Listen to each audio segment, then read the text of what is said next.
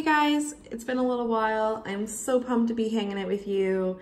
I thought tonight I could show you how to make your very own little tiny altar, besom, broom, tomato, if you ask me. Either way, it's super cute. It's a great way to cleanse space, and I thought I would share with you how to make your very own. I'm going to do things a little bit different with the one I'm going to make tonight than this one. I'm going to use a Jack, I swear to God, not helping. I'm going to use, he's actually like eating it. Like, here he is, look at. So don't do this type of craft with a cat around as well, guys. Just a little advice there. Oh my goodness. We're going to get through this. We're going to get through this. Buckle up, as I say, buckle up. Anyway, the one I'm going to make is a little bit different in the sense that I'm going to use ribbons this time, potentially even some glittery ribbons, I don't know, and a thicker handle, but this one is one of the first ones I've made, and it was super easy. I got everything from my backyard. So it's super easy to make, and it looks awesome on an altar.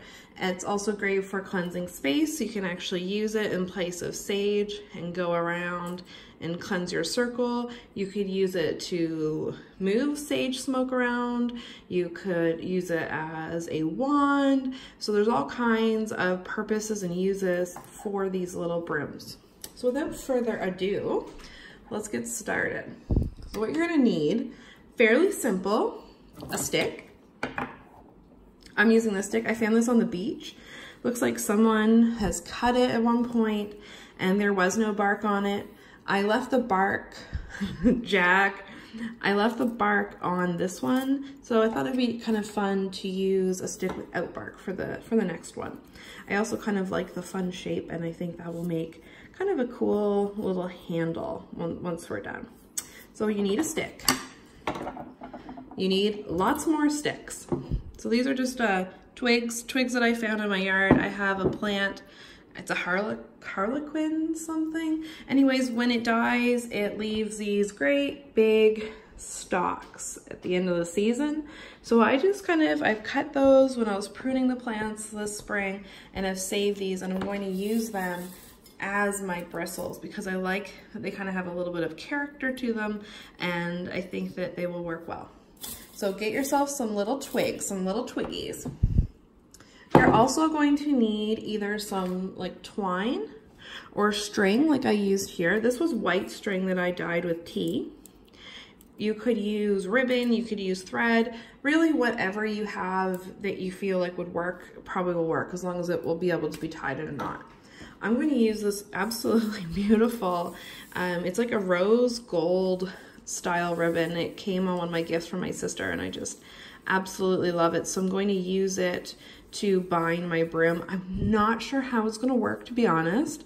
I didn't prep this, okay?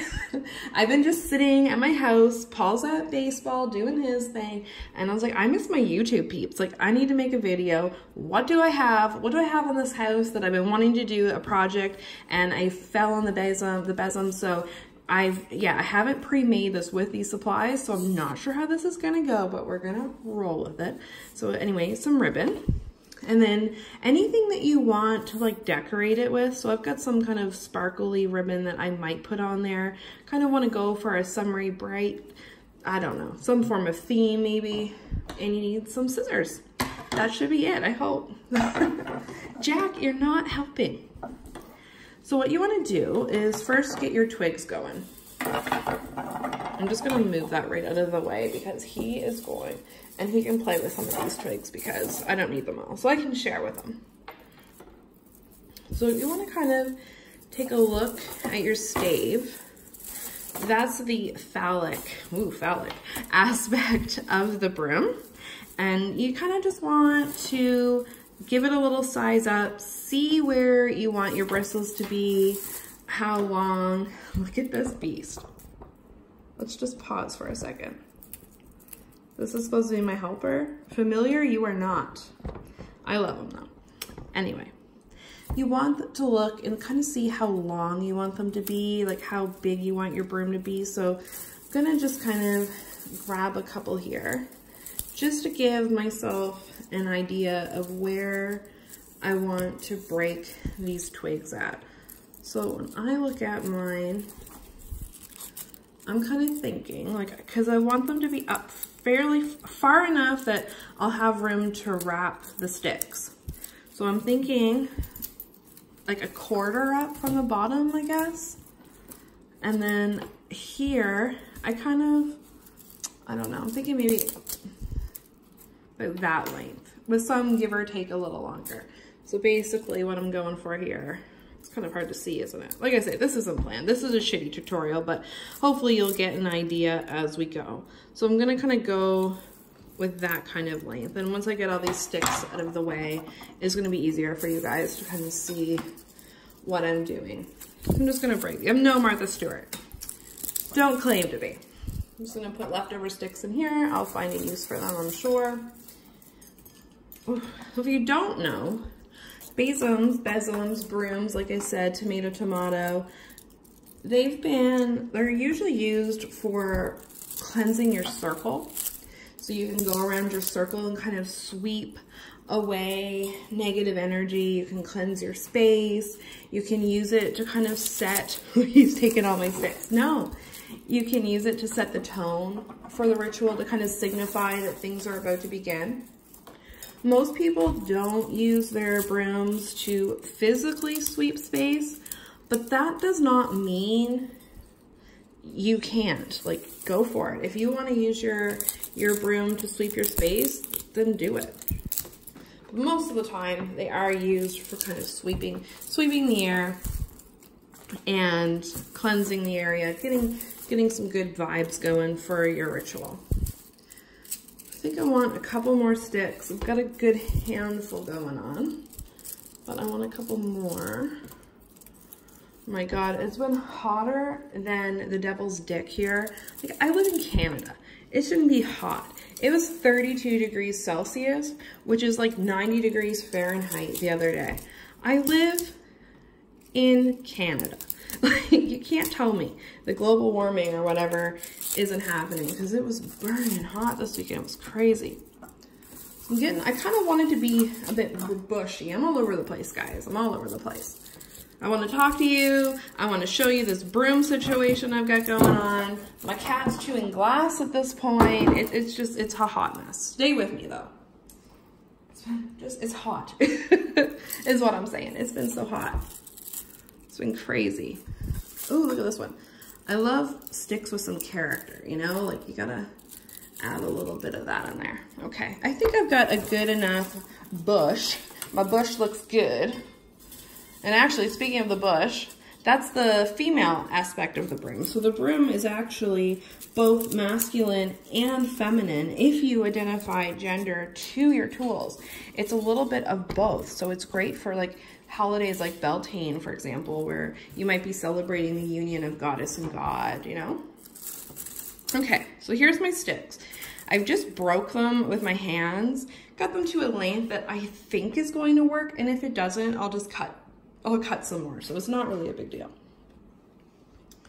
All right, the cool thing too with these little brooms is that you can use them like brooms. Traditionally, you can put them like under your bed to ward against nightmares and to protect you while you're sleeping. And a little broom like this, you could even maybe tuck under a pillow, depending how small you make it. And you could maybe put it in a child's room to kind of help them if they're suffering from nightmares, or yourself if you're suffering from nightmares. So it's kind of handy like that too, where they're kind of little. It's nice like that.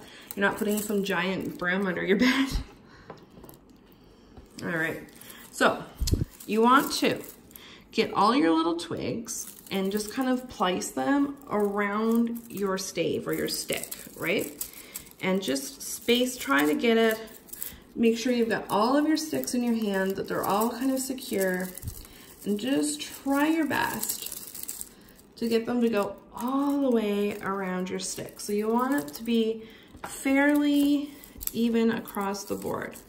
You want your stave or your base to be fairly covered up. And just hold on to it really tight.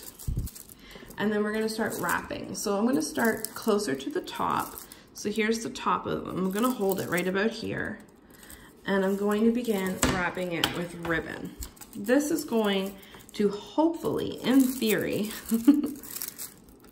attach our twigs to our stave. I'm going to start with tying a knot, and then I will cover this knot up with the rest of the ribbon. So we'll get this knot going here.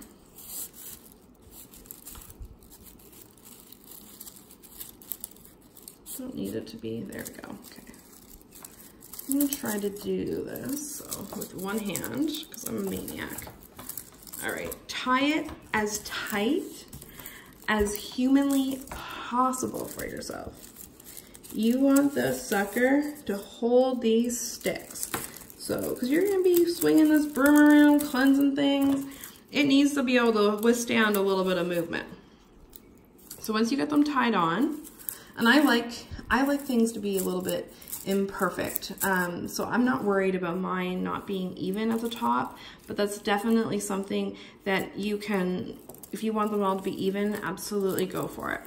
You can also probably get a lot more fancier with your wrapping than I am. You want to leave a little bit of your string because you're going to tie back up to that one. So leave a little piece out, a little tail, and then just begin to wrap your ribbon as tight as you can. The cool thing about brooms is that they're they're such an iconic witchy symbol. They're such an iconic witchy tool. Traditionally, or the lore of witches flying on brooms comes from a story of women putting brooms between their legs and walking through the fields in hopes of bringing fertility to the land. So they were often used in fertility magic, and that kind of created this image of witches riding their brooms and through the night sky. What they were really doing is just bringing some fertility to their gardens. You can also take your broom when you're finished with it and you can place it by your front door. And it is supposed to help you keep away negative spirits, negative people, dark energy, unwanted energy that you just don't want. So it's a great little protective decoration. I think that you could slyly sneak a broom into your decor. I'm gonna shut up for a second and talk about this. So once you come back up, tie it in a knot. Again, you can tie it in a bow. You can I'm just gonna actually knot it and cut mine. Whatever you wanna do here. So just make your way back up. So you wanna wrap down and then wrap back up. And just you go as far as you want. It's totally personal preference. As long as it's gonna hold your little sticks together, you're good to go. And then tie it. Boom. And then just whatever you want. I'm gonna cut my ribbon, but you can do whatever you want with yours. So, I know this camera is not the best. It's kind of hard to show you the full thing, but now we have a little altar besom. It's a little bit bigger than I had thought it was going to be, comparing the two here, but I'm very, very pleased with them. So now I can use this little broom to cleanse space. I can use it to sweep my altar. It's awesome for your altar because it's the perfect size. It's like a little witchy feather duster. And you can just kind of sweep things away, sweep negativity away. I do love him, I promise. But you can use it for that. You could put it under your bed. You could put it by your front door. There's so many things you could do with your own little mini altar witch's besom or witch's broom. Originally, I was going to put some sparkly ribbon on it, but I liked it the way it is, so I'm going to leave it like this. I hope you enjoyed this little video. I know it was a little all over the place. I'm just super excited to talk to you guys. I hope that you have an amazing night, and thank you so much for hanging out with me and little Dickie over there as we created a witch's broom. We'll talk soon, and I hope you have an amazing, amazing, amazing day. Bye.